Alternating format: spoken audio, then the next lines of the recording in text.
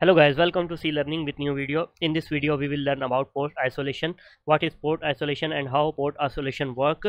So suppose to limit broadcast we put all the PCs in a same VLAN.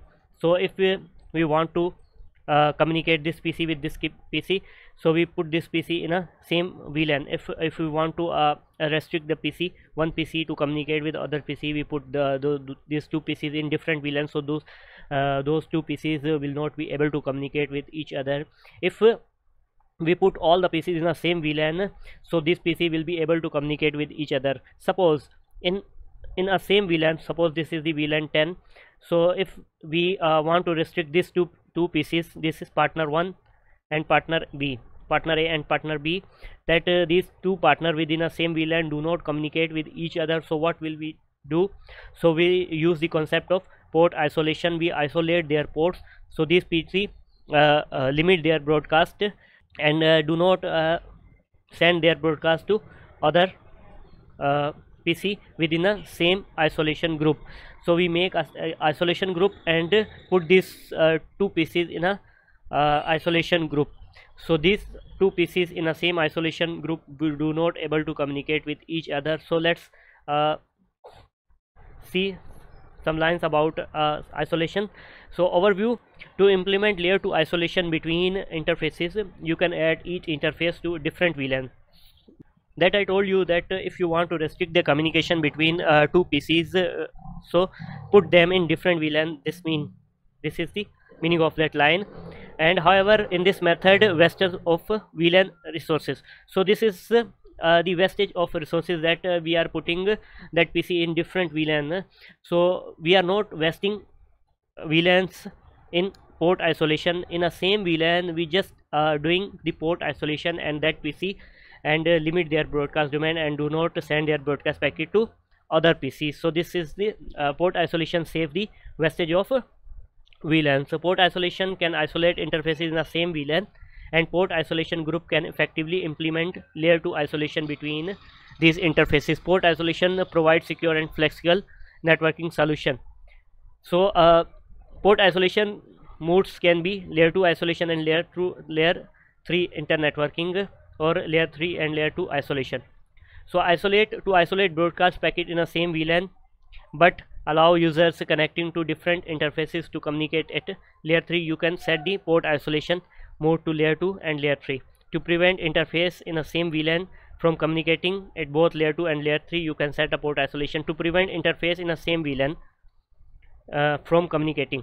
So we are preventing these two PC, partner A and partner B, within a same VLAN to communicate with each other.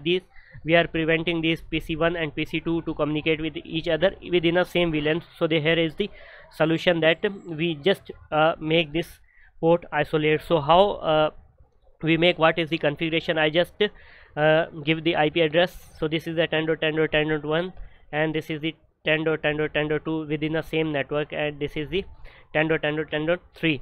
So we make these two PCs isolated, port isolate, this port isolate and this port isolate. So this two PC become in a same isolated group and do not communicate with each other, but these two PCs are able to communicate with PC3. So what is the configuration? Just go here in layer 2. So system view, interface, sorry, not giga, it's Ethernet port.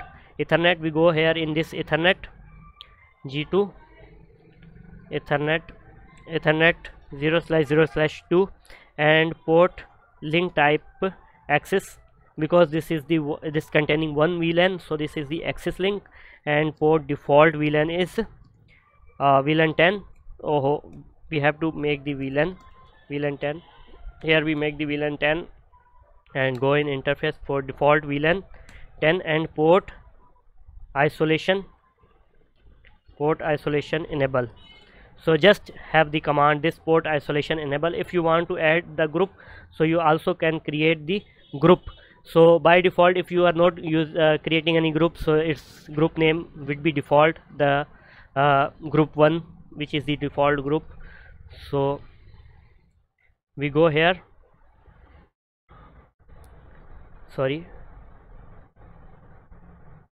okay, we go in 3 in this interface, PC2's interface and port link type access port default VLAN 10 and port isolation enable and for on this interface G004 port link type access and port default VLAN 10. We are not isolating this PC's port, so if we isolate, so these three PC will not communicate with each other. So these two, we are making these two ports isolated, so these two PCs are in same isolation group, which is the default group 0, isolation group 0, and these two PCs will not communicate with each other, but these two PCs will communicate with this PC which is not in isolation group. So let's ping 10.10.10.2, so it will not ping. From here we ping 3, ping 10.10.10.3, it will ping. So here if we ping 3, it will ping. From here if we ping PC1, it will not ping. PC1 IP is 10.10.10.1, so it will not be ping. From here both PCs will be reachable. 10.10.10.1 it's reachable, and 10.10.2 will be reachable. From here 10.1 is not reachable, from here 10.2 is not reachable. So this is the concept of isolation, port isolation. We make port isolation within a same VLAN. If we want to separate a device or a PC or a user, so just make this user port as isolated, so that user will be will not communicate and its broadcast would be isolated. So this how isolation works. So if you like the video, please subscribe.